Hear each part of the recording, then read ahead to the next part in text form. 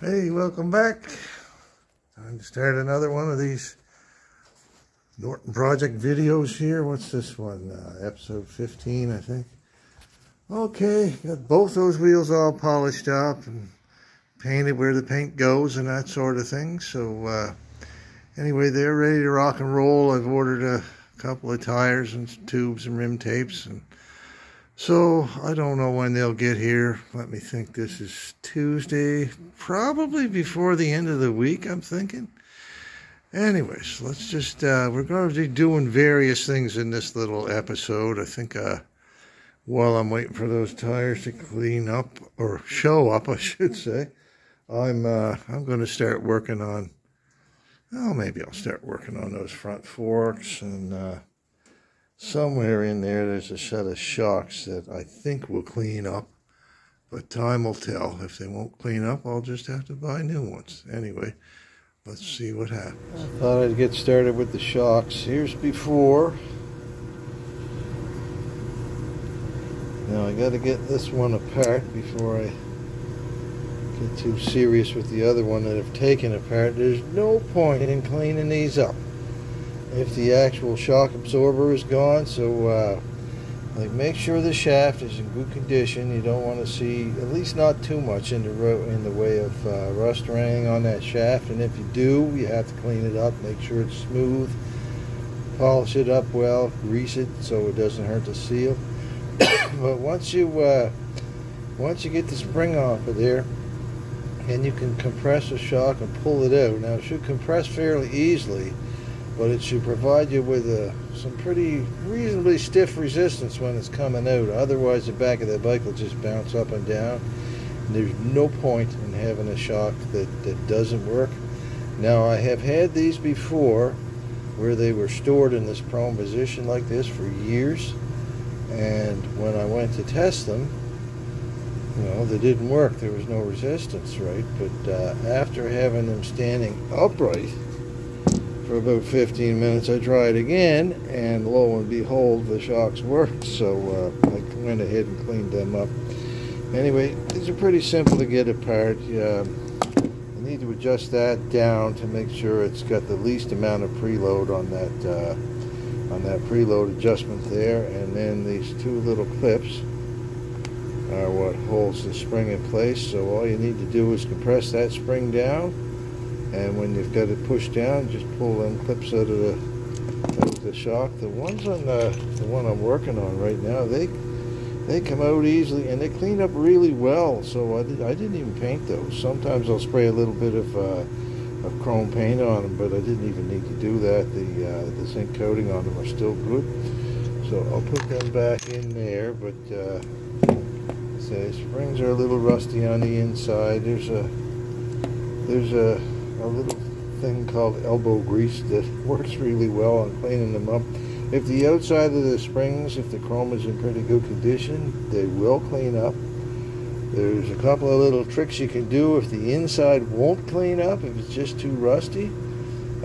Sometimes I will spray silver paint down the inside of the spring, and then take the outside of the spring to the buffer and remove the paint on the outside. If you use silver or black, it works really well on these. The neat thing about black is that when the inside of those springs are painted black and the outside like this is chrome, you don't even notice it. So it's a kind of sneaky little trick you can do to when you're cleaning these up, if they're worth cleaning up. Now I've got to compress that spring and get those little keepers off of there. Like I said, the other shock is in good shape and it's worthwhile cleaning up. I won't know if this one is until I get it apart, so let me get that apart. Okay, that shock with the spring off it now is still good. If you push down, it'll compress quite easily, but when you go to pull it out, you gotta really pull hard to get up past that the oil that's going past the shuttle valves in there. So that shock is still working, so I'll get on with this and clean this one up, and I'll show you what I get with the two of them when I'm finished. And that's that's that shock all cleaned up and ready for paint. I'll hang it up over there by the furnace with the other one as soon as I get a a primer coat on it. And that stuff, I can't help myself. When there's aluminum around, I gotta polish it. Anyway, time to get on with cleaning these springs. I think they'll clean up pretty good. I may not even need to paint the inside of those ones when I get the wire brush in there and have a go at it. We'll see what happens. I'll show you what I got with that too. All right, here's a good before and after sample. This is the spring I was just showing you. This is the one off the other shock that I've cleaned up. You see how nice that is inside? I didn't paint this one. I just scrubbed it with the wire brush and it cleaned up pretty darn good. And I have coated the inside of the spring with rust check. That'll keep it from rusting. You can see there's a little tiny spot right there. I still gotta do a little bit of work too, but I'm quite sure that this one looked like this one when I started, so I think this one will clean up. I'll show you what happens when I'm done. Okay, there's that second spring all cleaned up. First one cleaned up good too.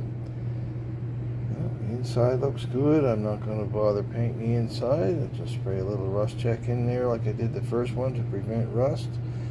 I know some of you people are going to say, oh, those things are going to rust all to hell as soon as, you know, as soon as they see a little bit of weather. But this ain't my first rodeo. Like I say, if you protect the inside with something like rust check or paint, it won't rust. And then, of course, you just keep up with the rest of it with wax and polish like you normally would. And these ought to last just as long as a brand new set of shocks would. Now, let me get the shock bodies out. Springs back on. We'll see what they look like when I'm done. I just wanted to show you a little trick that I do sometimes.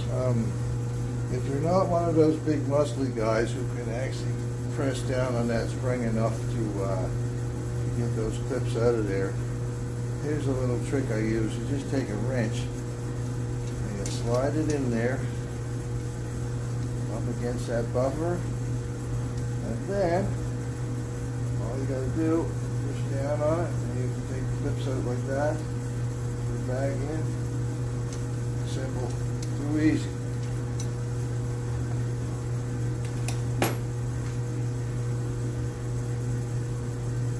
So, just grab that camera off the tripod here, and look at there, I even set them on some clean shop towels. Alright, you're good to go. Cleaned up real nice. No reason why them shocks can't stay in service for a good many years after this. Anytime you do this, when you do get them on the bike, just keep an eye for oil running down out of the seal. If the oil's running out of the seal, well, you need new shocks. But, you know, for now, that's it. I hope you liked this little video. If you did, you can click like and subscribe, and even share it with your buddies if you want to. Keep an eye on the channel. There'll be more stuff coming up. I'll probably start the forks next. I'm not really sure, but I have to order in some parts for them as well. So maybe I'll do something else in the meantime, or maybe I'll take them apart and just order the parts and wait for them. So anyway, thanks for watching. I'll keep you posted.